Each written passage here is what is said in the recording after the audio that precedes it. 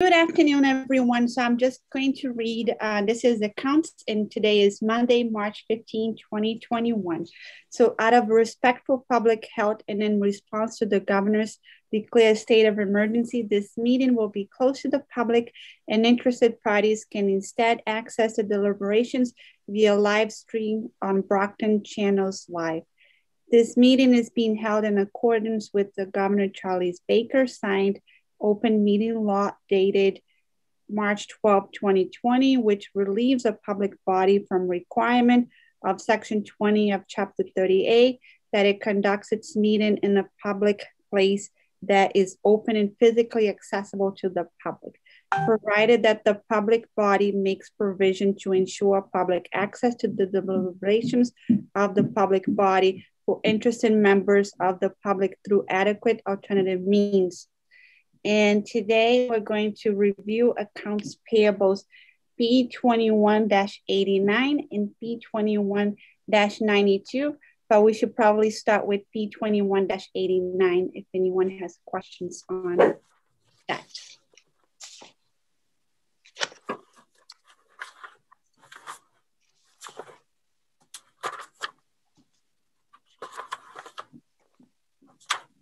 Who's going to go first? If you are ready, Councilor Nicastro, by all means, lead the way. Okay, thank you. Okay, so P21-089. Let's see, what's my first one? Page 17.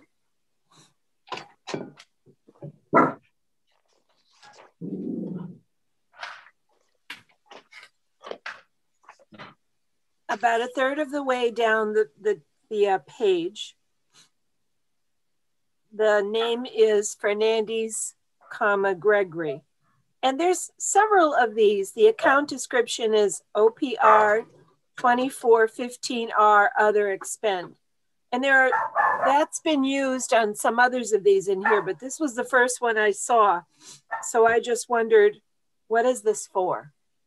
This is for the school department and their mentors that they hire as consultants to come in.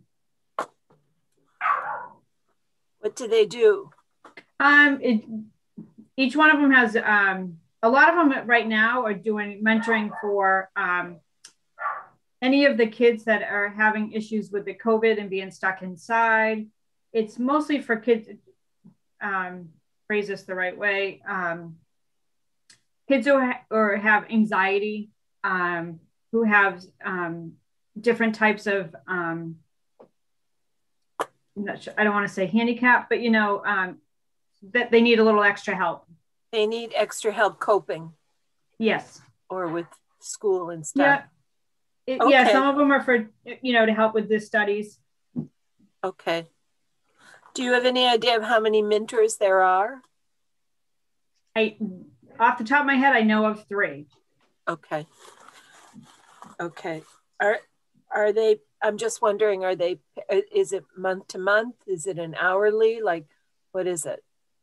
They have it, usually they sign a contract with an amount that they can spend up to. Okay. Thanks, Anne-Marie. We didn't even have to research that. No, that one I knew. Okay. And then on page 20. Actually, that's the same thing. Richard Herman, yes. Is it Richard? Oh, no, no. Below him. Below him. The next entry under Richard Herman. And that's the same thing, right? Yes. Okay. And then I have, let me see.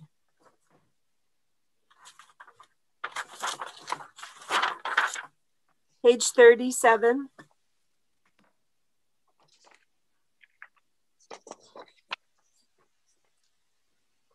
Plymouth County Sheriff's Office. The account description is ADM 413 or 4130 U contract services. That one actually looks like a police detail. Sometimes Okay. we use the sheriff's office if we need more help. Okay. And then on page 38,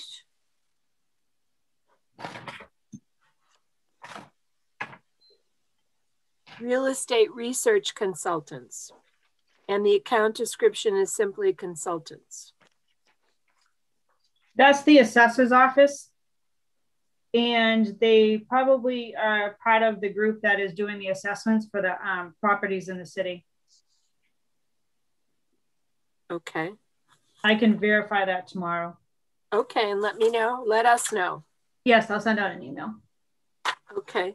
And then on page 44,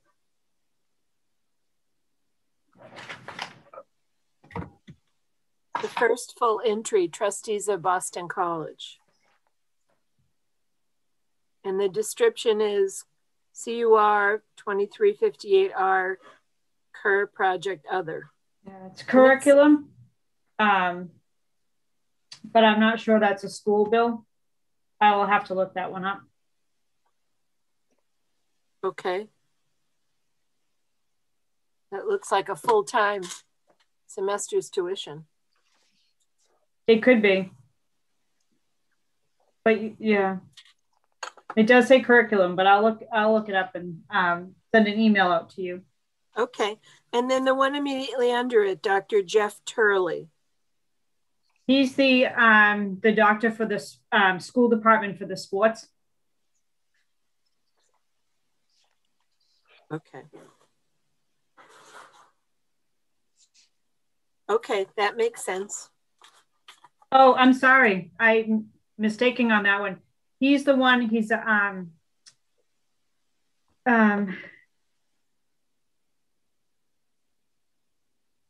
Jeff Turley, no, he does patient, he sees kids that are in the full-time in school, the kids that have to go to special schools, I believe. And he does the consultants with the kids, almost like a, I don't know if he's a psychiatrist or a therapist, but he works with the children. Okay. It almost looks like a monthly charge that's the same. Yes. Maybe a retainer. He's on contract for the year to work with these children. Okay. The yearly contract. Okay. Thank you. And let me see, do I have anything else? That's it on that warrant. Thanks, Anne-Marie. You're welcome. Councilor Thompson, do you have anything on that warrant? Yeah, I just saw two things that caught my attention. I just wanted some further information. So this would be page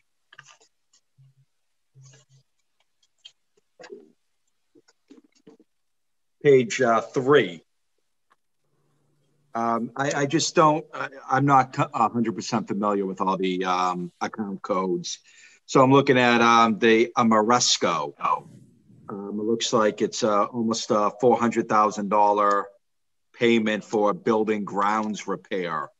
That's public property, and that they're doing the work up at the Shaw Center. Yeah. Okay. So this is reimbursable under the COVID CARES Act? I don't know if this particular bill is. A lot of the repairs that they're doing up there is covered under the CARES Act, but we had them prior to that to do some of the other repairs. Okay. All right. So this may or may not be related. Correct. Okay. But it's the same project. And then page 4, the Aquaria payment, the fixed charge. Mm-hmm. Is that a quarterly payment, or how is that quarterly, monthly? I believe it's monthly, Jeff. Councilor Thompson. That's fine. Okay, I just want to know, because I don't know if I recognize that on other warrants, but maybe we just skipped over it.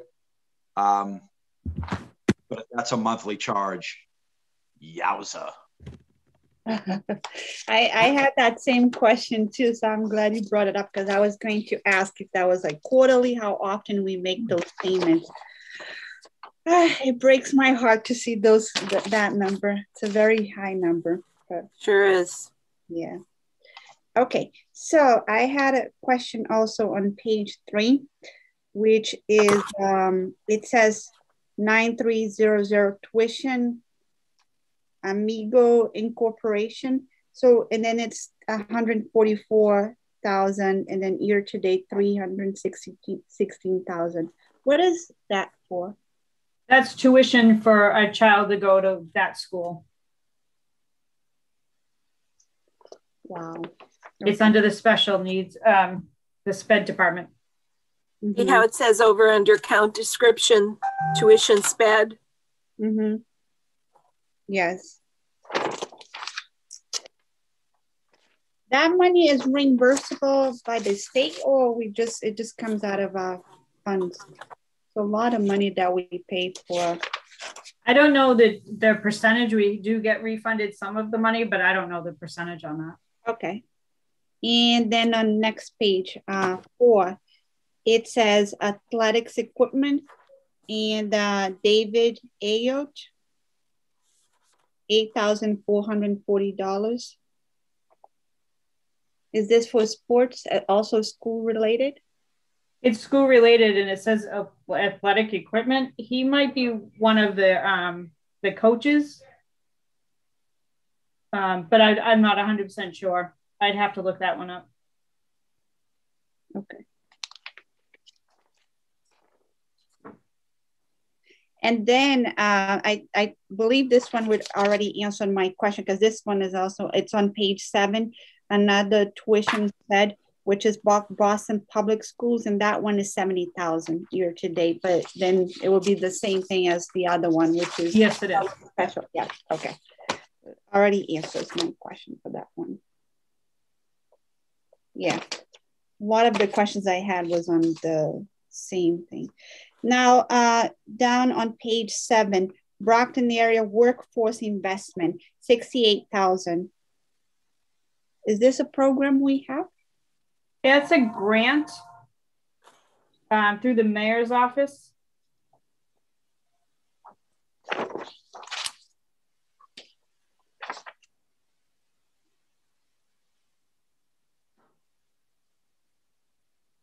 I'm not sure what we're paying, but it's a grant, and it's out of the mayor's office. It's possible that could have something to do with CARES Act, because I know they're doing CARES Act. It wouldn't be out of the grant though, Councilman Castro. Okay. Okay, then on page 8, I'm assuming this is probably, it says BSN Sports Inc., which is athletic non-PR, and then athletics equipment, 350,000 year to date invoiced. A lot of money.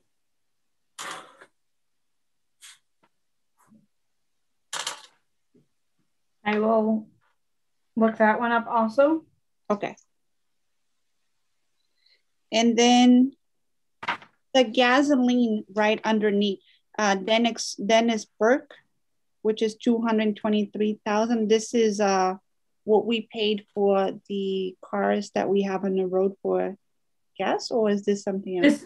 This is the gas that we supply for all the city vehicles. Okay.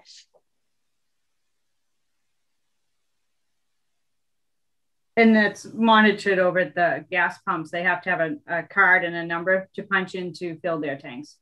Okay. That way we keep control. Correct. And then right underneath, David Caffrey, contract services, $8,260. That is another school one. Okay.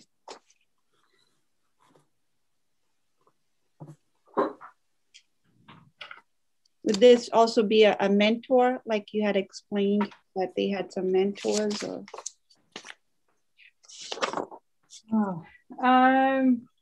Contractual services at our admin. So he's This one doesn't sound like it's a COVID CARES Act mentor, but we have a lot of mentors that come in for different purposes. So it could be, we have some that come in and help with the teaching when we over at the, for the high school students, they'll come in and help out. But I can look that one up and double check for you. Okay, thank you. And then on page 10, it says consultants, and it's $635,000 year to date, and then year to date paid is $923,000. CDM Smith. That's water and sewer, and they do a lot of work, the projects for the roads, and they also help out with the pipes. Okay. And that's contractual too. They were also the consultants who were reviewing all the RFP applications to run the wastewater treatment plant. They were doing a lot of analysis for us of the 4 or 5 applications we received. Very good work. Very specialized. They do a lot for us. They're really good. Okay, so that's all my questions for that one. So now we can move on to P2192.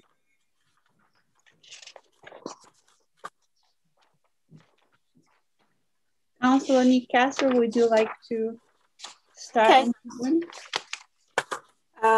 Okay, so first one is page 6. The first full entry, Brockton Agricultural Society. And the account description is departmental equipment rental. That is the highway department. But I'm not sure on that one. Let's see.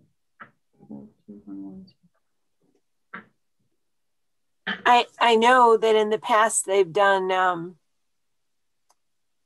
I don't know if it was booked as Brockton Agricultural or as Kearney, but they've done snow plowing for us. But that's usually not what this says. Yeah, it's not usually under departmental equipment. We have a special line item for that one. Right.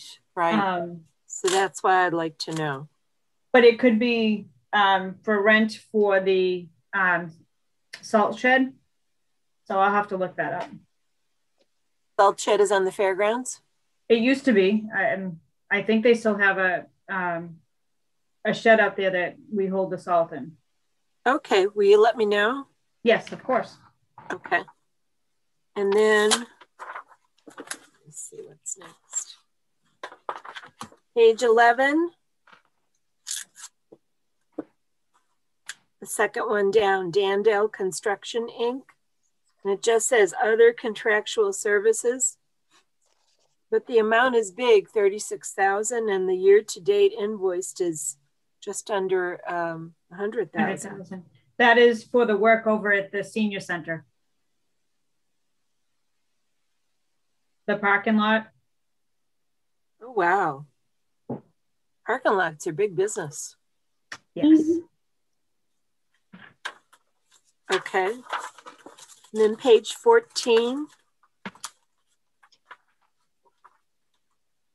Fuss and O'Neill. It just says consultants. That is another grant under the mayor's office. Those particular consultants did a big study for us that actually is on our dance card for tonight's finance committee meeting. Mm-hmm. They were studying flooding in the city. Oh, yeah. And I don't know if that corresponds to this, but I would like to know. Yes, I will get that information.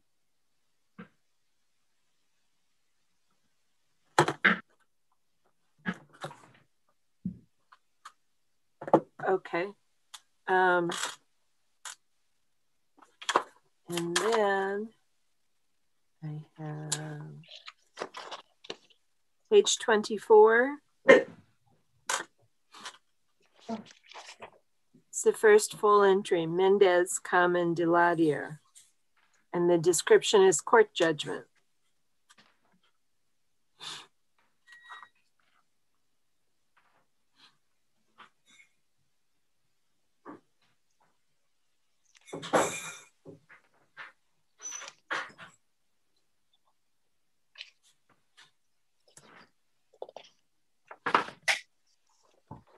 Under, yeah, it came through the law office. I'm not sure what the court judgment was on. Can you see what you can find out?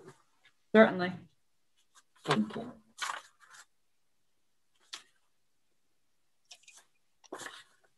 And then page 29, I again have Plymouth County Sheriff's Office.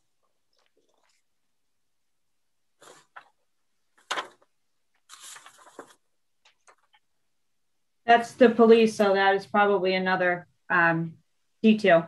Detail. Okay. And then page 33. Sprint Nextel Communications. And the account description is snow removal. So Yes. boy, those telephone people, they do everything. Yes, no, that's the GPSs that we put into the vehicles during the snowstorms. Anyone we hire, I believe, gets a GPS. Okay. And then they have to give it back? Yes. Okay. We only pay that bill seasonal during the winter when we have them activated. Okay.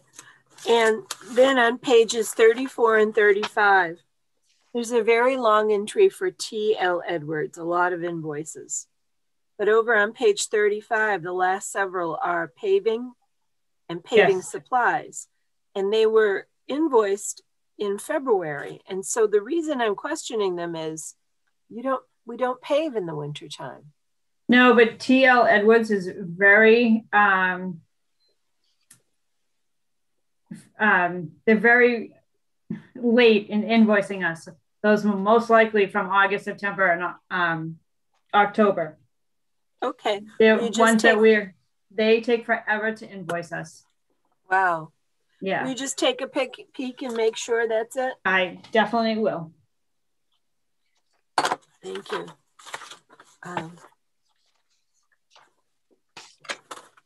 And then my last one, I'm not going to ask my last one. That's it. Thank you.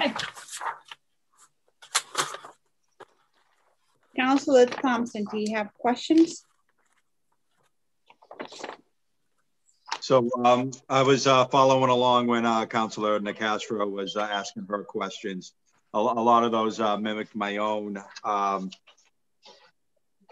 don't really have anything outside of what was already asked.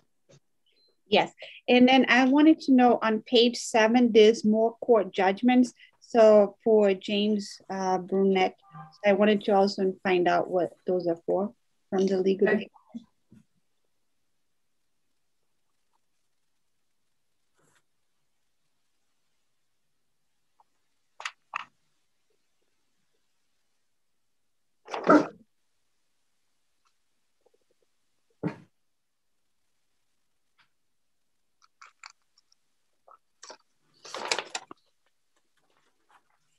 And then page 8, Robert Cataldo, which is ADM 4130 contract services for $20,000. Yes, he's another one of the school hired to come in and work with the kids. Mm-hmm. He's a yearly contract. And then a little bit on the top of that for CAM HVAC, the In Construction Inc., which is $326,000, and then year-to-date paid is $372,000. They work for the school department hires them to come in and do work on the HVACs. Okay. And the heating. Yeah.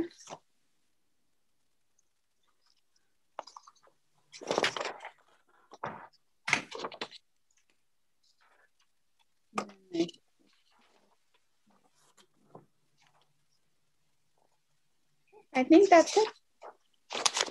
No further questions.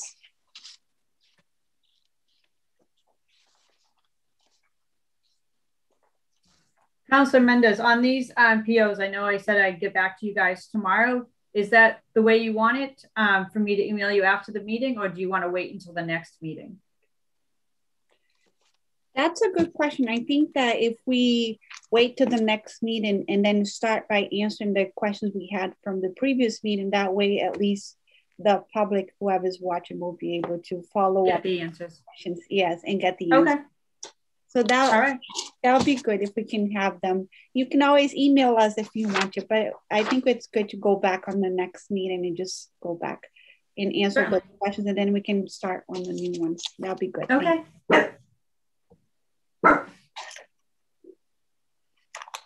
And if there's more questions, we are adjourned.